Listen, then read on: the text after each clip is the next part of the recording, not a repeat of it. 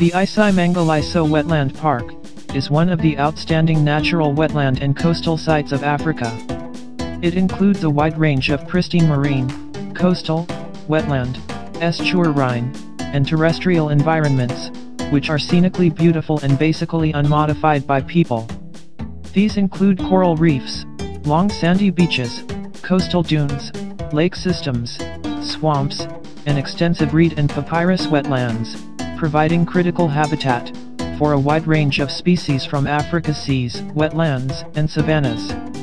The interaction of these environments, with major floods and coastal storms in the park's transitional location, has resulted in continuing speciation and exceptional species diversity.